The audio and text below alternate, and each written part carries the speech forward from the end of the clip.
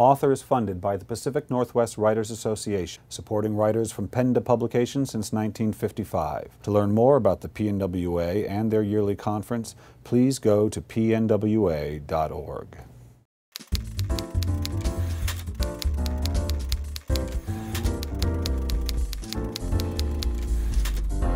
Hi, this is Bill Kenower of Author Magazine, and I'm here at Third Place Books in Lake Forest Park with Jule Kibler, author of Calling Me Home. Julie, welcome to Author. Thank you. Thank you for having me. When did your writing journey begin for you? I started writing seriously, as people say, in about 2005. Oh, so it is pretty new. Yes. Well, and I have 2 or 3 manuscripts under the bed that won't ever see the light of day.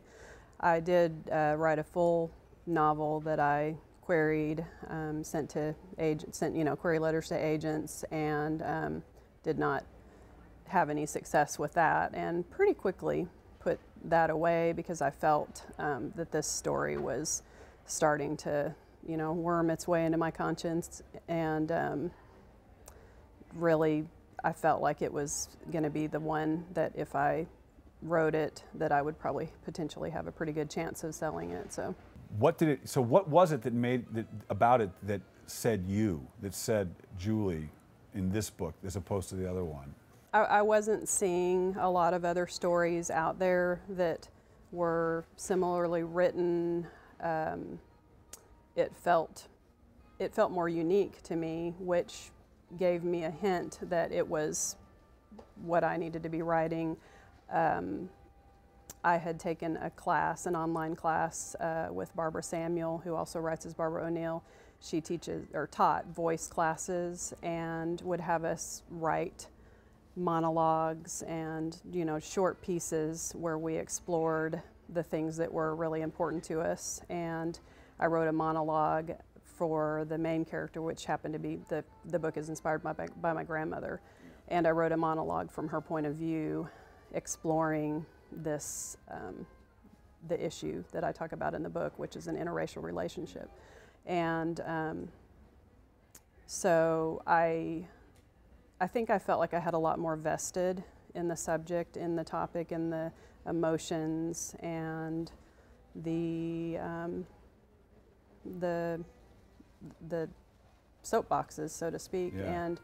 And I think I really learned that those are what you need to be writing about. The things that really fire you up, the things that you can't stop thinking about, the things that they're your kind of your hot buttons. And those were definitely present in this story. Racism, marginalization, single moms. But it's a tricky issue, always, writing about race. Mm-hmm. Did you have to give yourself permission to do it?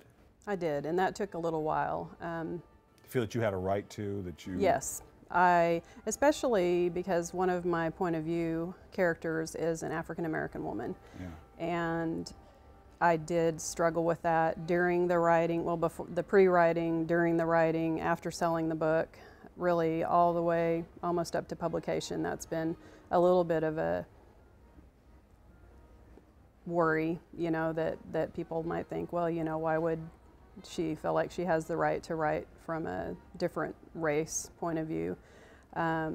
Character is based, well, the character is not based on, I need to back up, the character is inspired by a friend. I've had an African American hairdresser for about 15 years, and she has just a great sense of humor, single mom, and so her character was actually fairly easy for me to write. It was almost easier for me to write than the teenage girl, simply because I know this person so well, and she knows that the book is inspired partially by her character too, or by her person. But I did have a friend, basically, when I expressed my worry, my nervousness about writing from such a different point of view, and it was the same, Barbara Samuel, my kind of mentor, she just basically said that she has always said when people have questioned what she has written, that, I wrote the story I was giving with as much integrity as I could.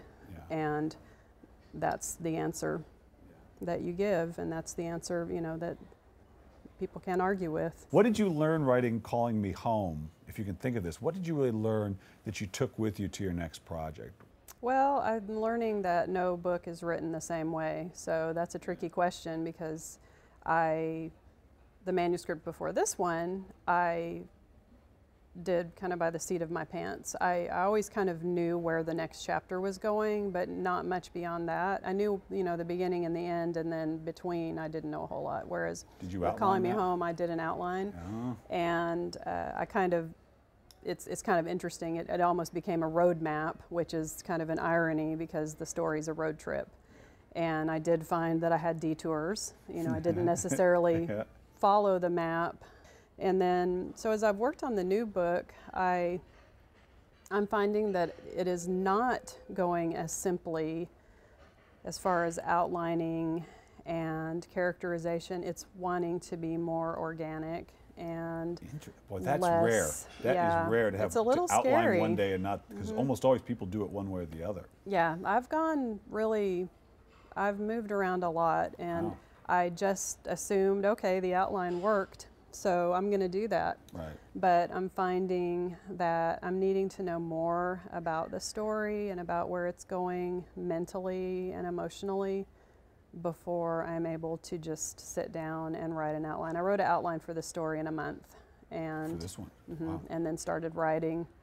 Wrote for about 3 months, took a little break, wrote for about another 3 months, and that was my first draft. And it felt very, it came pretty easily, which I think can be a little bit of false confidence building. So false confidence for finishing it, or just for future books? The next one, yeah, because I've heard that the second book for writers on now. is a little bit harder, and I think as you go through the process of waiting for your novel to be published, you're constantly seeing other books and having little panics of, is it too much like yours, you mean? like, oh no, it's exactly the same book that I just wrote and is about to be published and nobody's going to read mine. And so I think when you are then attempting to come up with your next story idea, if you're not already, you know, if it's not already written, you second guess a lot more, and because you want to get it right the first time. All right, Julie, I've got one more question for you. I'd like you to answer this, or finish this sentence for me. If writing has taught me anything, it's taught me what? That nothing ever stays the same.